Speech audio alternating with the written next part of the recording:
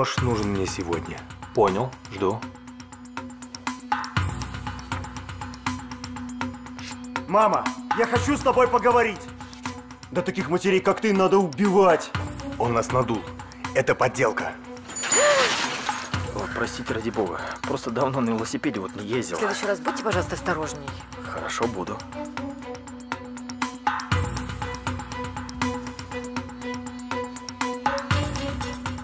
Послушайте, что здесь произошло? Это все из-за сына. Собирайтесь, поедете со мной. Куда? Я задерживаю вашего брата по подозрению в убийстве. Мы можем провести параллельное расследование. Ты нашел его? Да, сейчас еду за ним в сторону области.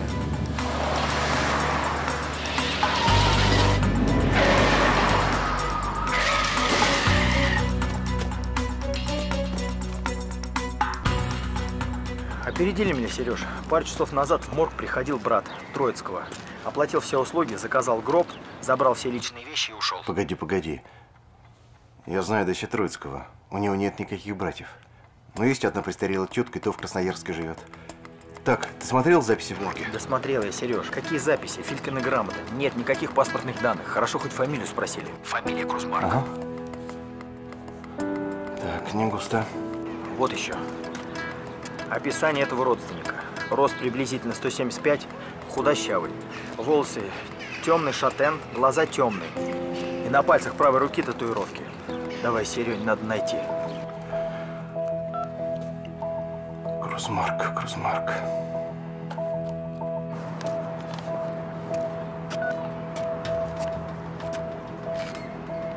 Вещи Троицкого из морга забрал. Попробую выяснить, куда и к кому он ехал. Выясни. Но не затягивай. Нож должен быть у меня до конца недели. Будет.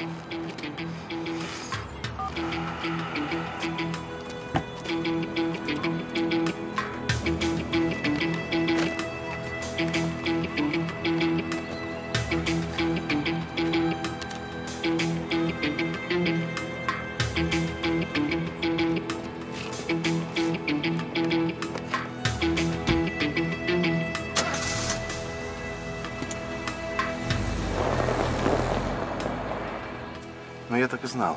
Крузмарк это погоняло. Настоящая фамилия Усков. Ага. Серьезный товарищ. 2 раза сидел, а свою карьеру начинал в Солнцевской УПГ.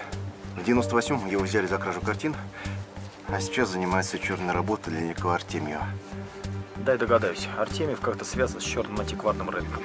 Ну да, судя по всему, криминальный бизнес. Торгует антиквариатом. За руку, конечно, никто не ловил, но в Следственном комитете на него целое досье. Ага. Ну вот, судя по навигатору, Троицкий сюда и ехал. Да, живописная руина. Пошли посмотрим. Давай. Это бывшая помещичья усадьба.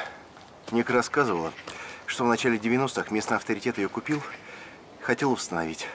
А чё ж не восстановил-то? Не успел. Застрелили. Потом из этого места хотели сделать пансионат, но тоже все накрылось. Да, значит, не судьба. Жаль. Красивое было бы место. Кстати, у местных это место считается нехорошим. Почему? Последний владелец этой усадьбы повесился у себя на чердаке. Подожди, ты же сказал, застрелили. Я говорил о настоящем владельце, еще дореволюционном. А, В советское время здесь находили трупы бродяг, а потом это место облюбовали какие-то сектанты. Интересно, что Троицкий здесь замыл.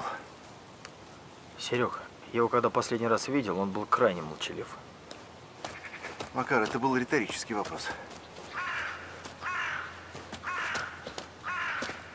А это Тираспольский курган. Он один из самых известных. Красиво. Как в романе. Да. А ведь кто-то рядом с этим древним могильником живет. Так а мы же тоже живем, практически на могильнике. Да? Да, в свое время на нем была построена усадьба Успенских Лялиных. А, вы о развалинах за поселком. Вот, да.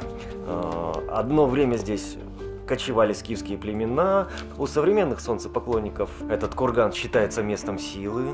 Ну а в 19 веке там совершались тайные обряды с человеческими жертвоприношениями. Ужас какой. Последний из рода Успенских Лялиных, он увлекался оккультизмом.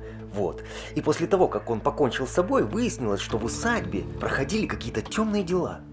Было громкое уголовное дело, я нашел подшивку старых газет за те годы, и там несколько номеров, они посвящены делу кровопускателей. Вы так интересно рассказываете.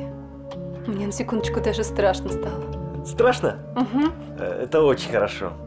Почему? То есть я роман пишу, триллер.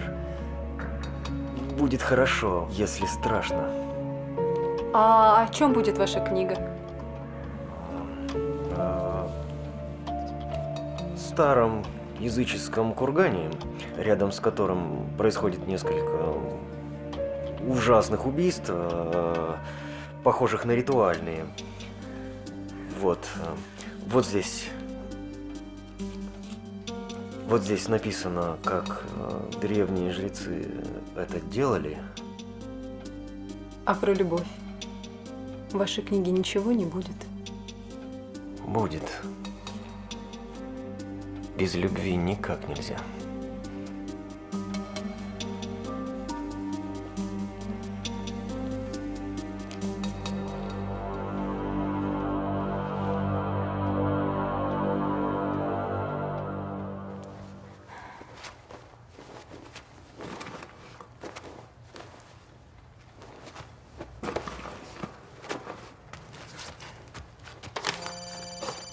Слушай, Свет, я с переговоров еду.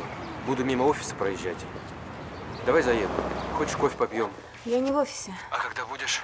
Давай я заеду за тобой после работы. Поужинаем. А потом я тебя отвезу домой. Ну, не хочешь сейчас, давай в пятницу. Так я не пойму, тебе что на собеседовании забыли сказать? Что служебные романы в нашей фирме не поощряют.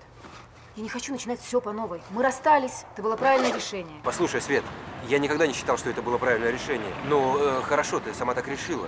Но ведь 10 лет прошло, многое изменилось. Давай начнем снова. Я не хочу ничего начинать сначала, Стас. Ты прав, за 10 лет многое изменилось. Жизнь другая, я другая, понимаешь? Все, не звони мне больше. Это был Стас. Неважно. Светочка. Он тебя по-прежнему любит. 10 лет назад тебя это совсем не интересовало. Тебя и твою чокнутую подружку, Ладынину. Вы тогда все решили за нас. И сделали все, чтобы у нас со Стасиком ничего не получилось. Света, я хочу, чтобы ты была счастлива. И тогда хотела. Значит, у тебя извращенное представление о счастье.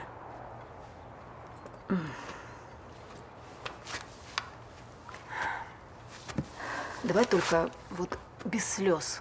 Хорошо. Ты же хочешь, чтобы я начала с чистого листа? Угу. Я пытаюсь. Светочка, если тебя интересует мое мнение… Я на работу опаздываю. Мне еще в налоговую. С сумкой? Я в спортзал записалась. Заеду после работы.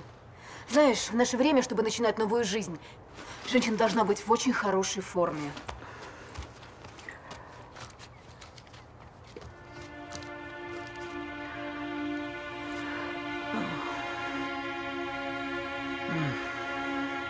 Все-таки интересно, что же здесь делал Троицкий, а? Может, он был солнцепоклонником. Хотя сейчас, кроме нас и крыс, здесь никого нет. А мне кажется, кто-то здесь все-таки был. Смотри. Если кто и был, то только Иваненко. А это кто такой? Это легендарный единственный местный бомж. Ник рассказывал, что у матери Иваненко в поселке был дом. А Иваненко его 100 лет назад продал и все пропил. Вот и бомжует потихонечку. Это в кепочке такой, у магазина видели. Да, он самый. А некий Ермаков пускает этого Иваненко к себе в сарай, когда холодно. Ага. В остальное время Иваненко пускается в свободный полет. Ночует то там, то здесь. Вот и это место облюбовал. Да, Серега. Не думаю, что Троицкий приехал сюда для встречи с Иваненко. Он сюда не для встречи с Иваненко приезжал. Потому что Троицкого убили в четверг. А в четверг Иваненко подработал как раз у Ермакова. У него и ночевал. Слушай, давай-ка мы к Ермакову наведаемся. Зачем? Проверить кое-что надо. Пойдем. Ну, пошли.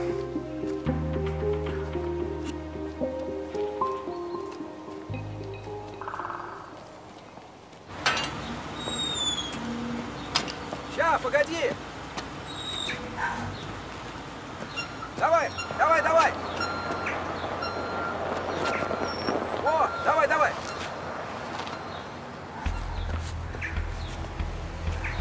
О!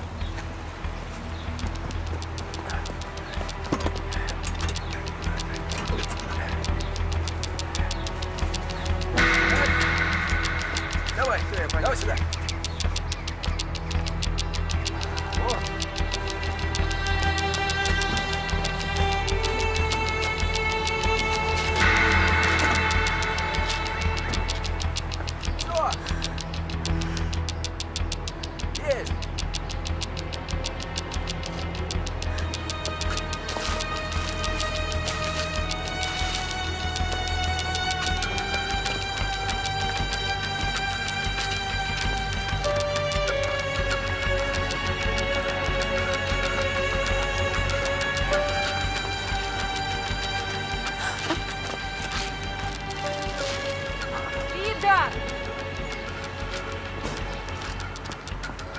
Лидочка! Лидочка! Лида! Лидочка! Лидочка, ну ты почему без разрешения уходишь, а? Пойдем, аккуратно.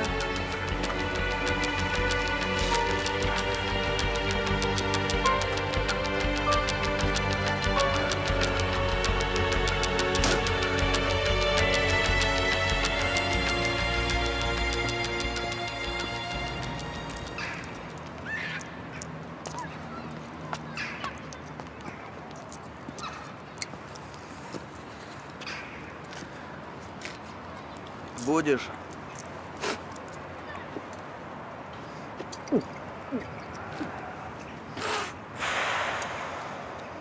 Полегчало? Угу.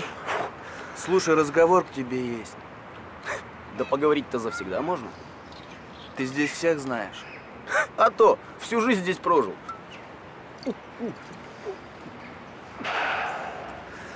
Про кого говорить будем? Слушай, я антиквариатом интересуюсь. Говорят, в деревне в этой много у кого вещей есть из дома Успенских. Ну вот тот, что разрушен сейчас. Антиквариатом? Знаю я одного чудика пришибленного. Только он того, не местный. Так у него вот этого старья завались. И картины, и книги, и оружие есть. Слушай, так это самое, может мне как-то поговорить с этим можно чудиком? Устроишь? Устроим. Быстрее, быстрее, быстрее, быстрее. Давай, Костенька, быстрее, пожалуйста. Давай, беги, родненький. Тихо, тихо, тихо. Костя, Костя. Костя, подожди, родная. Тихо. Тихо, тихо, тихо, тихо. Тихо, тихо, тихо, тихо. Тихо, сейчас все закончится.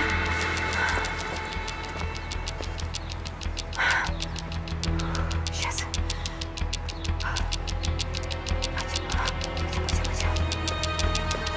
Стой! Куда пошла?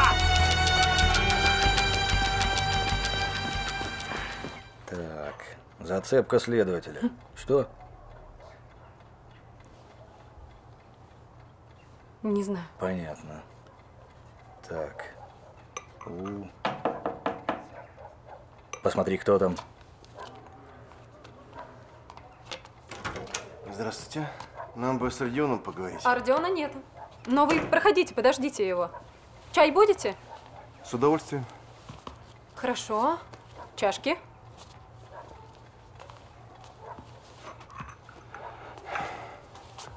Сергей. Витя. Макар. Витя. Присаживайтесь.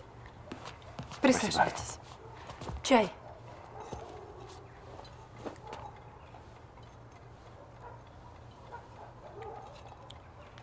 А что это вы им так заинтересовались? Набедокурил чего? Ну, да нет, пока нет. Так, кое-что уточнить хотели. Сахар? Нет, спасибо. Ну, вообще-то, если честно, мы уже пожалели, что ему комнату сдаем. Выгнать бы его. Да куда ты его выгонишь? Он за аренду еще неделю назад заплатил, за 3 месяца вперед. И мы, между прочим, на эти деньги теплицу купили. Деньги, если надо, вернем. Вот не нравится он мне. Шатается по поселку с биноклем. Следит, что ли, за кем. В комнате книжек полно про маньяков. И череп есть. Да много ты знаешь. Ой, не слушайте вы его. Родион писатель. Он книгу пишет про скифских жрецов. А у нас тут материал собирает. Да он и мухи не обидит. А ты?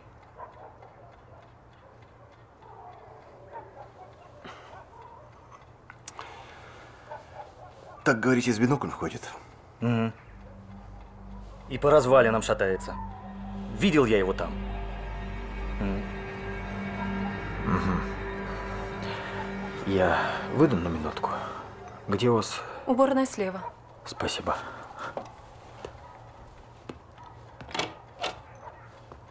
Да не на того вы думаете.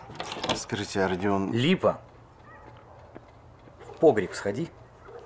Варенье закончилось.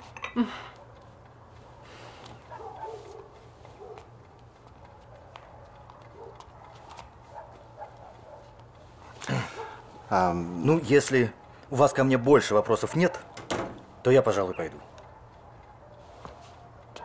Хозяйство не ждет, знаете ли. Угу.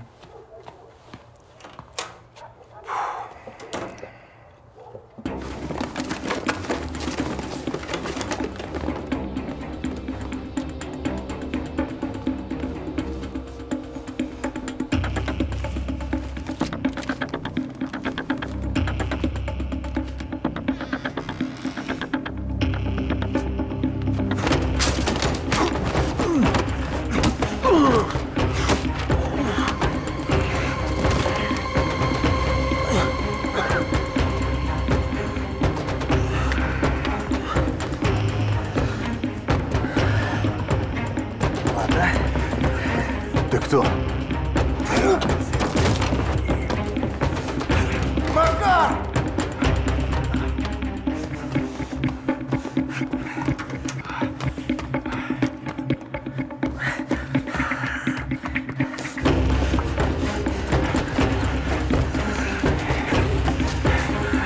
Серега, держись! Серега! Стоять! Ты что, с ума сошел? Все нормально? Нормально он мне приложил. Надеюсь, ты номера запомнил? Так что этот бегун никуда не уйдет от нас. Ух ты. Скорее всего, это и есть наш Крузмарк, который меня в морге опередил. А? Он, скорее всего, Родион нож искал. Ты как? Нормально. Жить буду. Нам нужно Родиона найти первыми. Смотри, какие лестницы в доме крутые. Я не понимаю, я вам за что деньги плачу? За то, чтобы каждый вот так вот заходил и уводил ребенка прямо из спальни, да? Так я грузчику помогал продукты заносить. Ума не приложу, как она могла вообще мимо просочиться. Еще и Николаич, как назло, на обед отошел. С сегодняшнего дня обеды отменяются. Здравствуйте, это заведующий коррекционным интернатом номер 76. У нас ЧП. Думаешь, Ермакову сообщат, если Родион появится? На, держи. Спасибо. Осторожней, холодный. Ты понимаешь, Серег, Ермаков злой как черт на Родиона, но вряд ли он будет его выгораживать. Нормально все? Нормально. Хотя, с другой стороны, знаешь, что я думаю? Скорее всего, Родион не объявится. Если он не дурак, он давно уже далеко отсюда и вместе с ножом. Ты думаешь, нож у него? Да 100%, Сереж. Он же одержим этим ножом. У него вся комната завалена книгами про скифское золото, про курганы. Смотри, что я нашел. Ты следователю об этом говорил? Угу. Только он сначала слушать ничего не хотел, потом, слава богу, одумался. То есть не безнадежно? Да вроде нет. Обещал подъехать, все проверить. А там, глядишь, догадается Родиону в розыск объявить. Слушай, хотел спросить, а с чего ты взял, что Родион был на развалинах именно в этом месте? Смотри, что я там нашел.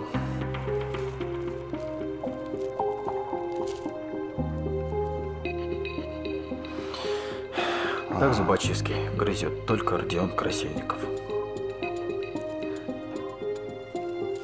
Так, невроз, навязчивые привычки. Слушай, а может, это наш писатель немножко свихнулся на почте своего писательства? Вполне. А чего? Обчитался спецлитературы, возомнил себе не Родионом, а скифским жрецом. И стал приносить жертвы. Ладно, нужно серьезные версии разбирать.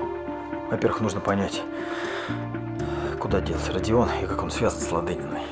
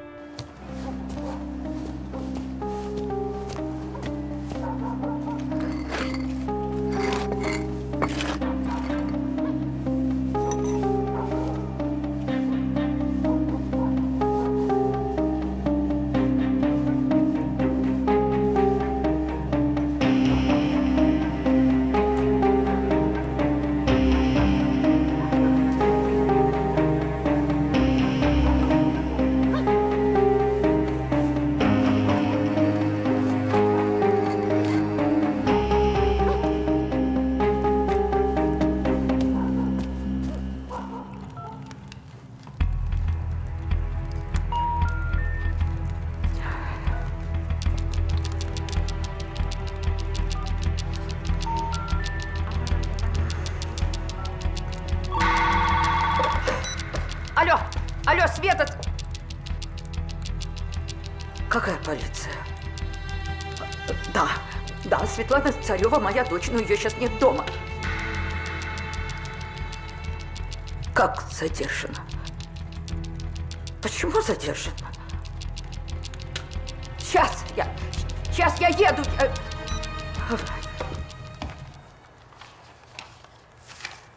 А может, Ладынину и правда из-за ножа убили? Допустим, сын узнал про нож, прикинул, сколько он может стоить. Убил старуху, а нож на хранение Родиону оставил. Тищенко, ты бы оставил бы свои умозаключения при себе. Сын Ладынина мог нож просто взять, если бы знал, где он лежит. И для этого ему не надо было кого-то убивать. А может, она застала его в момент кражи ножа? Разберемся. Для нас в первую очередь этот нож – возможное орудие убийства, которое, судя по всему, находится у гражданина Красильникова. Разыщем Красильникова, найдем нож, как орудие убийства. А потом уже будем выяснять, кто, где и кого застал. Так что давай, объяви в розыск. Красильников Родион Петрович, 1983 года рождения. Держи. Ну что, как у вас там с показаниями? Так. Вы, Макар Андреевич, пока не уезжайте никуда. Вы нам еще понадобитесь. Мне что, тоже подписку писать? Подписку брать не могу, нет оснований. Я вас хочу попросить в частном порядке. Вы же сами сказали, что приехали сюда в отпуск. Да, тот еще отпуск. Ну, мы закончили? Да. Тогда, может, пропуск мне выпишите? Пойду посплю.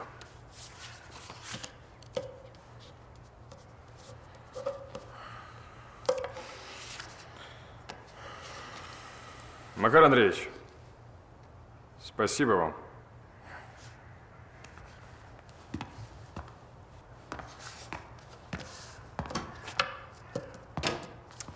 Как чувствовал, что из-за этого парня на неприятности нарвемся. Вот не хотел ему комнату сдавать. Все липо. Пусть поживет, да пусть поживет.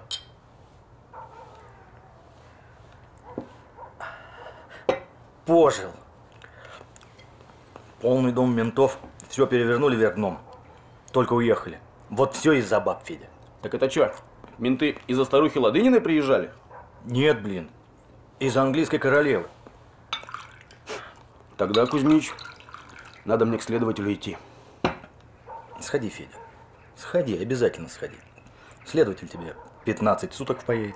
Посидишь, может, протрезвеешь. А то, смотрю, заговариваться стал. Давай. Наговариваешь ты на меня, Кузьмич. Недооцениваешь. Грубишь вон. А я, между прочим, многое вижу. Многое слышу. И показать кое-что могу. Че ты мелешь-то, Федя? Че ты показать-то можешь? Тебе-то откуда знать, кто старуху порешил? Мне, может, даже и награду правительственную дадут. За что? Да как за что? За то, что я невиновного Митьку, то есть, от тюрьмы спас. У меня и доказательства есть. Какие?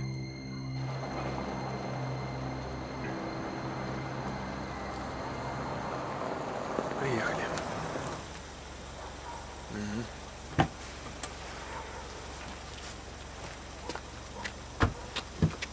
Света, я уговорила начальницу не писать заявление, не возбуждать дел. Ты же все-таки мать. Какое же это похищение? Светочка, ну как ты могла? Это же все-таки преступление. Свет! Света, ты меня слышишь? Ну ты вообще понимаешь, о чем я говорю? Мам, я очень устала. Пойдем домой.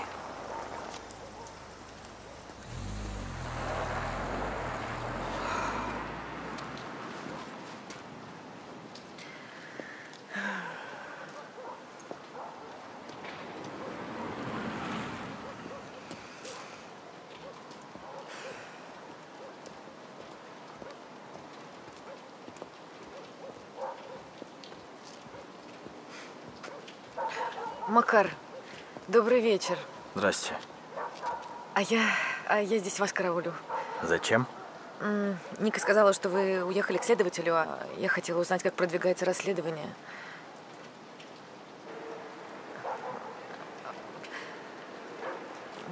Может, пойдемте в дом, я вас чаем напою, а вы мне все расскажете? Пойдемте.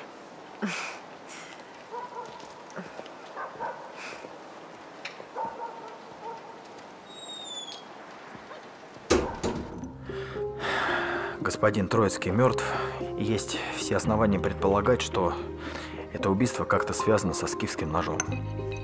Но вы верите, что Митя не убивал? Маш, поймите, у нас нет доказательств. Я спрашиваю именно про вас. Вы верите? Моя задача – провести расследование. И здесь не важна вера, здесь нужны факты и логика. Лучше скажите, вам знакома фамилия Усков? Нет. А Крузмарк? Что вы смеетесь? Ну, конечно. Я же все-таки художественное училище заканчивала. Крузмарк – это великий реставратор, который жил в 19 веке. Да. Жил. Да. Меня не интересует реставратор 19 века. Дело в том, что Крузмарк – это имя, кличка или фамилия человека, который как-то связан с убийством вашей матери. Что случилось? Вы слышите? Там кто-то есть. Маш, вам послышалось, там никого нет. Макар, там убийца. Пожалуйста, не оставляйте меня одну, я вас очень прошу. Успокойтесь. Ну, хотите, я пойду поднимусь, посмотрю? Нет, вы что, он вас… Да не волнуйтесь, со мной все будет в порядке. Хорошо, только будьте, пожалуйста, осторожны.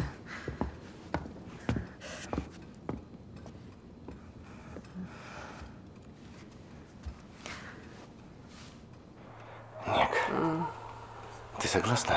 Ты мое предложение обдумала? Я подумала, это глупо. Спустя 3 месяца знакомства делать предложение. Считать минуты – это много. Ага, ты считаешь минуты? Я считаю секунды. Там Света. Она заперлась, не открывает. Ванна, я боюсь, как бы она что-нибудь с собой не сделала. Господи.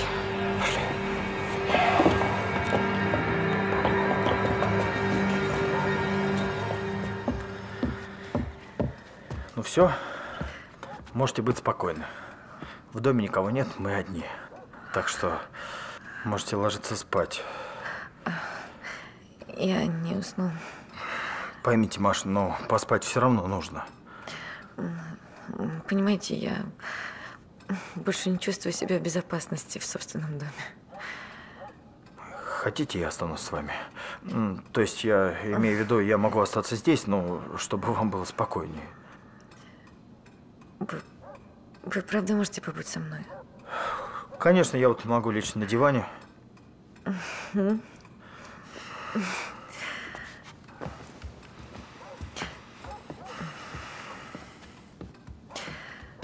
Вот вам плед. Спасибо. Спокойной ночи. Спокойной.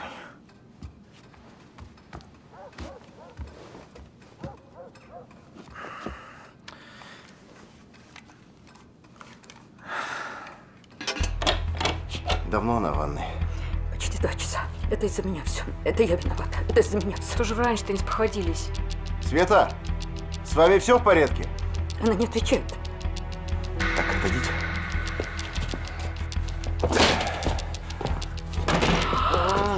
Спокойно.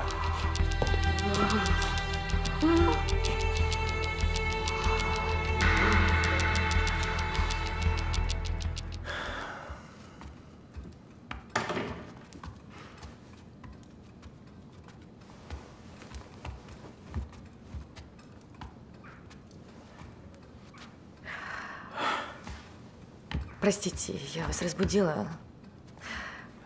Ничего, я не спал. Мне просто снова показалось, что там… Это оказалось всего лишь окно. А почему шепотом? Не знаю. Наверное, потому что мне страшно.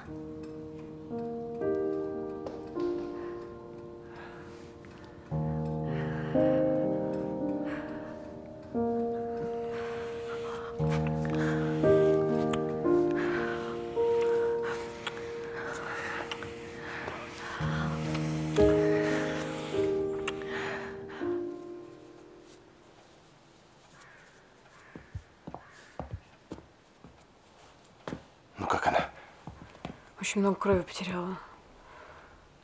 Будем надеяться, что все будет хорошо. Александра Сергеевна, у вас всегда такая скорая помощь скорая? Уже сейчас ждем. Позвоните им еще раз. Или давайте я позвоню. Пожалуйста. Нам скорую нельзя. Что? Свете скорую нельзя.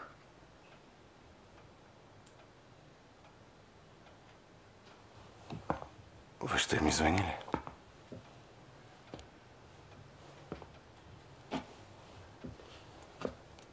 Я ничего не понимаю. Свет. Почему ты просто не дала мне умереть? Уйти и видеть тебя не могу.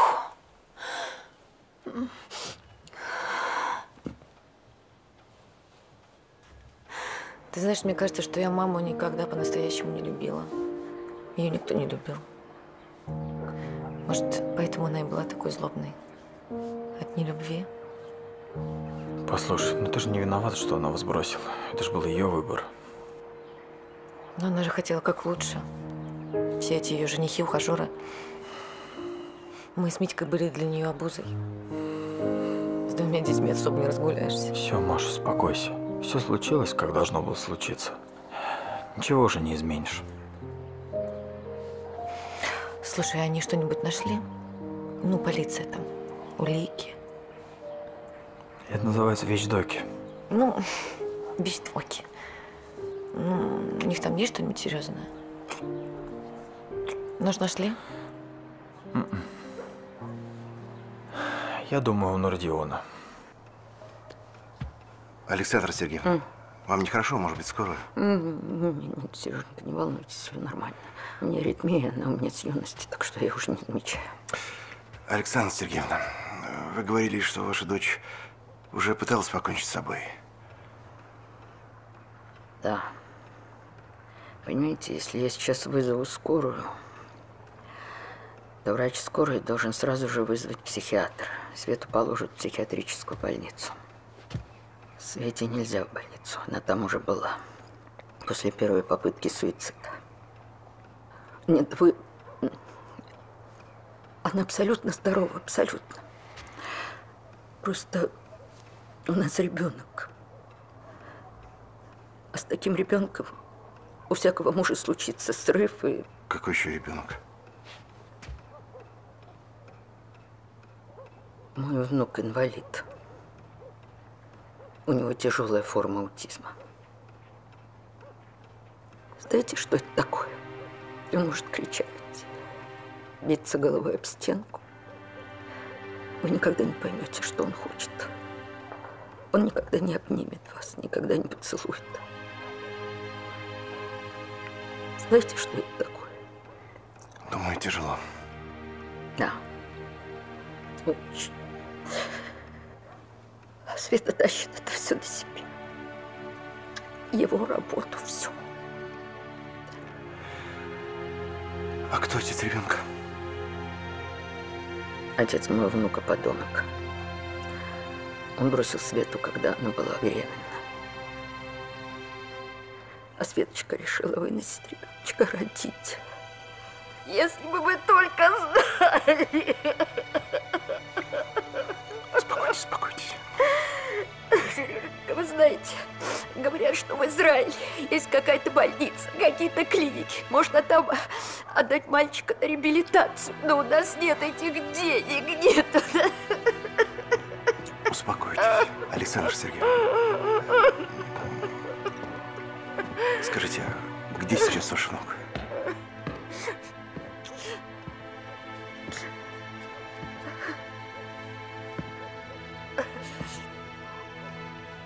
Ну как она? Света спит.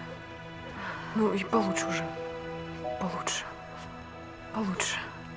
Знаете, я настоятельно рекомендую вызвать скорую помощь. Потому что это не шутки. Может случиться все что угодно. Туда могла попасть инфекция. Да. Вы сами понимаете, что ей нужна медицинская помощь? Как ты думаешь, со Светой все будет в порядке? Что-то я переживаю за нее. Не знаю. Я так и не понял, где ее ребенок сейчас. Привет. О. Ух ты! Привет. Доброе утро. Я смотрю, ты всю ночь в засаде сидел? Слушайте, Маша была просто неспокойна. Она попросила, чтобы я остался. Успокоил? Сереж. А куда ты пошел? У нас вон яичница остывает. Макар. Слушай, а Маша, что это за человек? Прекрасная, добрая девушка, отзывчивая, веселая. Искусствоведческий факультет в свое время закончила. Долгое время реставратором работала. Брата своего Митьку очень любит. На. А подожди. А что ты интересуешься? Ее тоже, что ли, подозреваешь?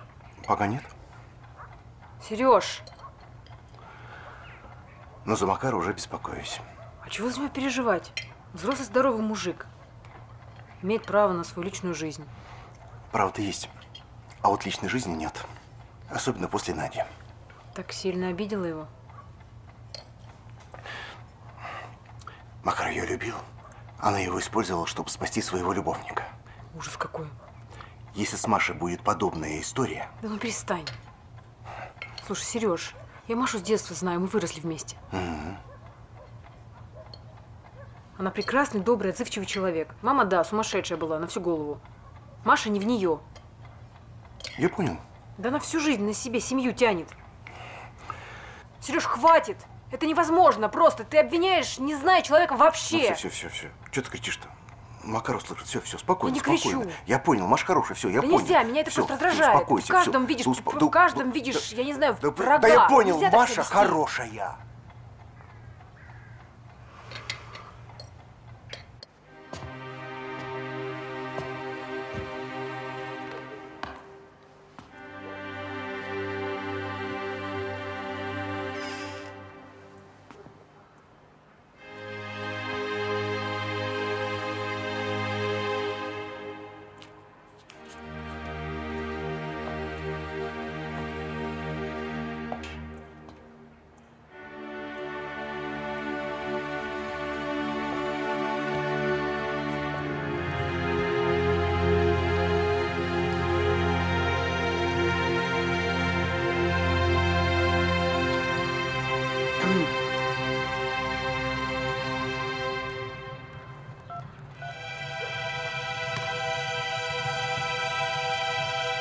Алло,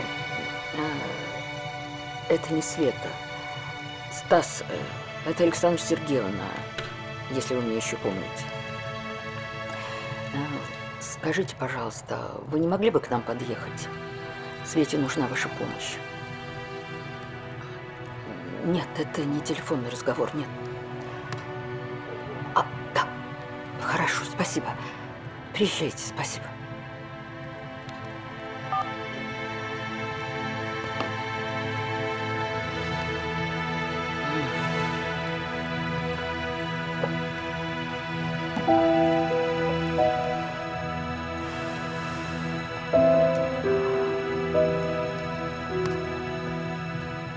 Я тебе еще раз спрашиваю, ты зачем приехал?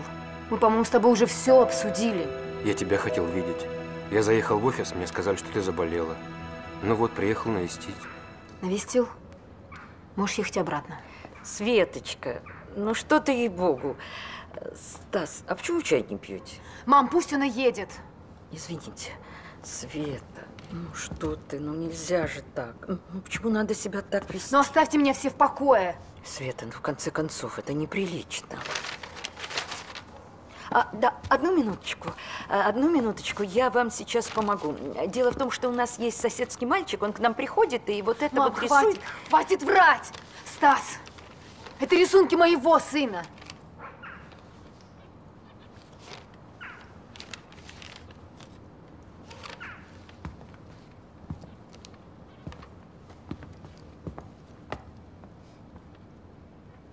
У тебя есть сын?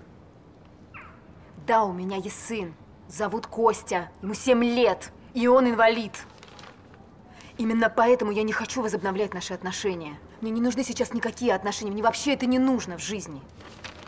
Свет, только из-за этого? Ты что, серьезно? А что у тебя с рукой? Ну-ка дай. Уезжай.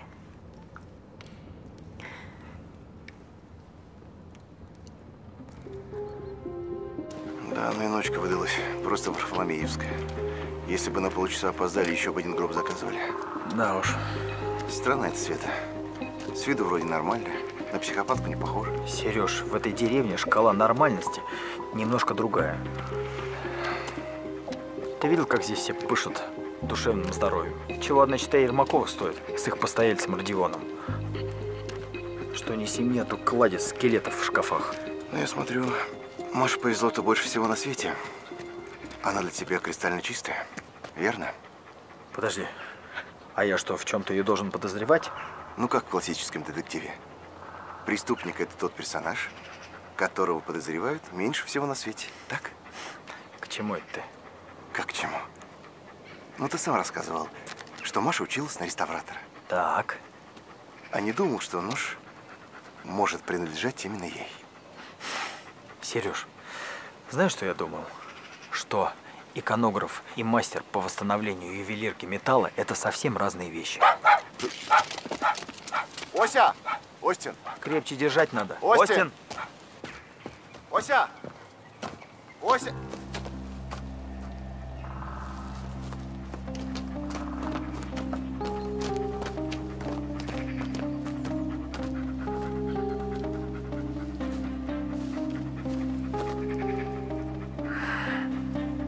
Что? Труп. Так.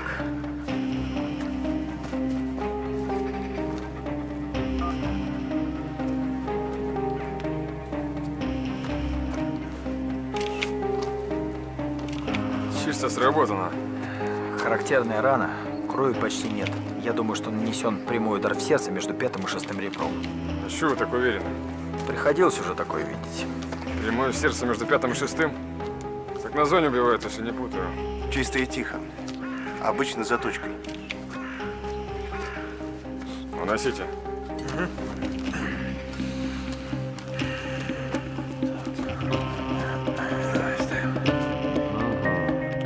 Ранение нанесено обоюдоострым лезвием шириной 54-55 мм, прямым ударом между 5-м и 6-ми ребрами.